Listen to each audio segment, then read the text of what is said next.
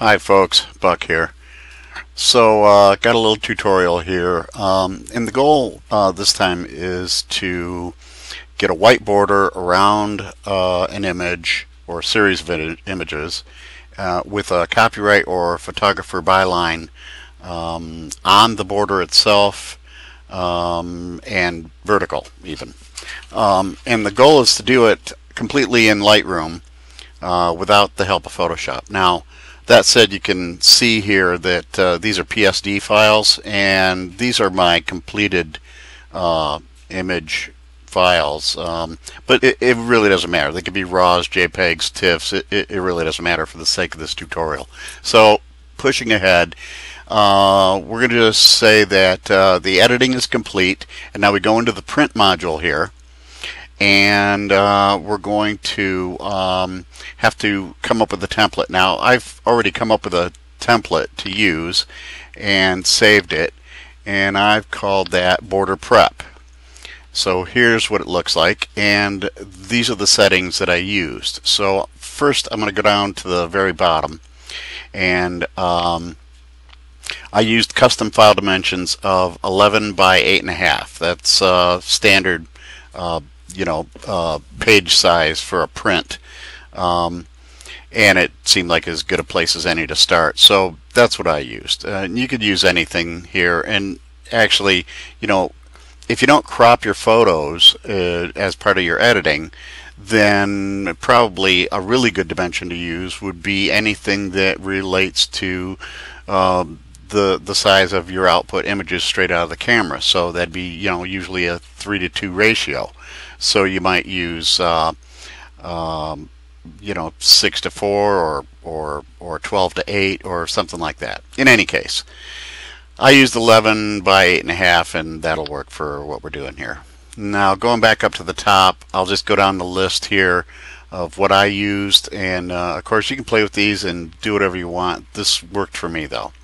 So rotate to fit, and I used rotate to fit because well, we'll see why I had to do that later, but that way even these portrait oriented photos, they'll just flip over to the side so that they'll fit into that same screen. Alright, so there's rotate to fit. Then I'm stroking the border with white at the maximum, which is 20 points. Okay, that's going to be my white border that I'm going to use around these photos. The margins, they're all set to 0, so that I'm using the maximum amount of space here. The rows and columns, there's one row and column, it's a grid of 1, and I'm going to use a height and width that is maxed out at the full 8.5 by 11. I've turned off the guides because they're really not doing anything for us here. Well, they're not doing anything for me anyway, so in this particular instance I don't need them. The page background color, now I've set this to black because I want my border to be a consistent size, and I want to be able to see that later on. Now I tend to crop my photos, so these photos that we're looking at here, they're going to be different sizes in this screen, and if I click on one here, you might see the borders shifting from image to image, at least slightly. I mean, none of them are square, but they're not all consistent with an exact 3:2 ratio. There's a pretty tall one, relatively to the way we're looking at it. But in any case, so I'm going to want when I complete my mission here, I'm going to want these white borders all to be the same size. Now, if you don't mind having white all the way around, well then the easiest thing to do is just change this to white, and now you're going to have a big fat border all the way around. It's all going to be white, and it's all going to be real easy to deal with if you don't care about that. So but I'm going to go back to having mine black here because I want to play with that a little bit, and at least for this tutorial. And then sliding down here, print sharpening, that's whatever works for you. You can play with that on your own. Custom file dimensions, I've got that checked. We set that earlier to 11 by 8.5, and here's the thing, we're going to print to JPEG. and that's how we're going to get a file out of this thing. Okay, so that said, those are my settings for this. And then once I had those settings dialed in, then I went to print, and I went to new template and saved it out. And I've already got mine saved, so I'm not going to name this and create it, but that's what you would do. And then you'd have this and you could use it over and over. You just go into your user templates, choose it. Here's another one that I created some time ago that I use for various purposes, and click this and you're back to it. Okay, so that makes it real easy, and you should do that if you're going to use it more than once. Okay, so I'll choose this one and this one, and that way I have one oriented as a landscape and the other as a portrait, so that we can see how that works out for us. And I'll print to file, and at this point now it's going to ask for a file name. You're going to have to drill down. I already did this before, and so it defaulted to this folder, but you're going to have to drill down into your hard drive system to find where those original images were, because you're going to want to be, that's where you're going to want to be with this. So that's where I'm at in my folder hierarchy. The way that I work this thing is I tend to separate the various versions of my images for a particular shoot. They're all arranged in the date and the name of what was going on that day. And there's JPEGs, PSDs, RAWs, TIFFs. And so now I'm going to type here for a name, Fish Hatchery. And if I was exporting, or if I was printing to file one image, it would just take that one image and stick it right in here in this folder. Because I've got multiple images selected, it's going to create a folder and stick them in that folder named Fish Hatchery -1, -2, -3, and so on, in the order that they are in my film strip, which is the order that I shot them in. So that said, I'm going to hit save, and it will print out to file those two images. And then I go to the library, click on that folder, the overall folder for that day, right click, synchronize the folder. It finds the two images, synchronize it, it'll bring them in, and there they are. And now they're in Fish Hatchery folder, which was created underneath the main folder there for that date, along with all those other folders that I mentioned earlier. Okay, so now I'm going to go into the develop mode, and we can see here I now have the images with the white border and the black border. And if you don't care about that black border, then skip over this next part. But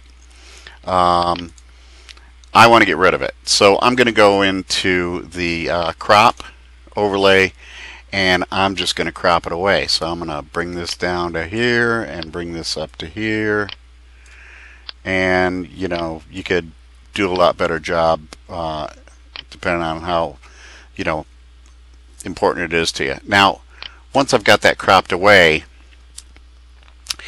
if all of my images were cropped exactly the same, so if this is exactly the same size, then all I have to do is hit previous or hit this one, and then shift click all the rest of the images here that I'm working on, and I'd get the sync button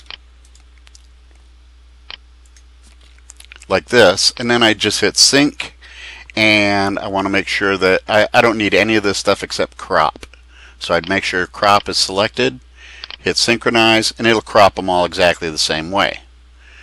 So now here's my other image. This one was probably a little bit fatter, and you can see that the border on the top and bottom, to me from here, looks a little bit skinnier than it does on the sides, but I'm going to live with it, okay? Just for the sake of moving on here. But the point is that if you've cropped your images during the editing, you could get kind of weird results here that are going to require individual cropping at this stage. If they're all the same size, if they're all straight out of camera, then it makes it real easy, because then you don't have any cropping to do at all. You can set it all up in the print module before you do this. You got no black borders then, and you're good to go. But anyway, Alright, so next I'm going to take and rotate anything that needs rotated, and this image needs rotated. So I'll right click on it, rotate right, and it stands it up. So now I've got a landscape image and a portrait image, and I'm going to export these. So I highlight them both, right click, go to export, and now I'm in this module. Now you're going to go through, you're going to put your settings however you like them. I'm going to put it in a subfolder called completed JPEGs in this case. That's going to be underneath the folder that Lightroom found them in, which is that fish hatchery folder that was just created. I'm going to rename it to the file name, which means I'm not going to rename it at all. And it's going to be output as a JPEG. I'm going to limit the file size to 400K, resize to no bigger than 900 pixels wide by 850 pixels tall, whichever comes first, and a resolution of 96 pixels per inch because I'm just trying to get this done. I'm going to sharpen it for screen, standard amount, and again, you can play with all this stuff on your own. Here's the important part, the watermark. So depending on what you got going on here, we're going to go to Edit Watermarks, and it opens up this dialog box, and I've already preset this to Photo by Buck Cash. This is a watermark that I made prior to this video, and you can see over here that there are different settings you can use, and that allows you to anchor it wherever you want, left, right, bottom, top, corners, middles, wherever. You can rotate it so that it's oriented in whatever way you want it to orient. You can change the size of the thing. You can so there you go, you can change the size of the thing. You can change where it's positioned horizontally and vertically. You can change the color of it. Up here you can change the color of the text.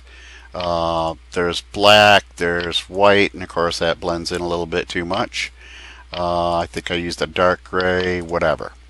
Alright.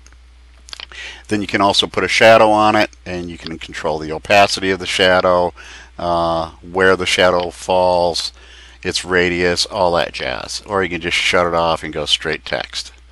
Alright. In any case, I've got you can change the font. I've made my settings. Once you do that and you go to save it, it'll ask you for a name, and you save that preset, and then you can use it over and over and over real easy. Now I've already made mine, so I'm going to cancel out of that, cancel out of this. Mine I called small right dark side. So that's what I choose. I hit export now. It does the work. It pops out those two files. I'm going to go back into my library module so we can see the results, and right click, synchronize folder. It finds the two new files. I synchronize again, and those two files will be in fish hatchery completed. And if I go into the develop, well, I just look at them right here. Let me bring this out of here. Whoopsie daisy.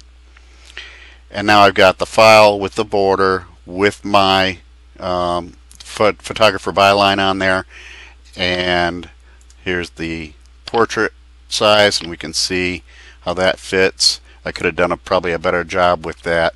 And remember, this got skinnier when I went through the cropping procedure, and so there wasn't quite as much room on here for this. So you have to set this thing up carefully, and once you do, everything should work out just fine for you.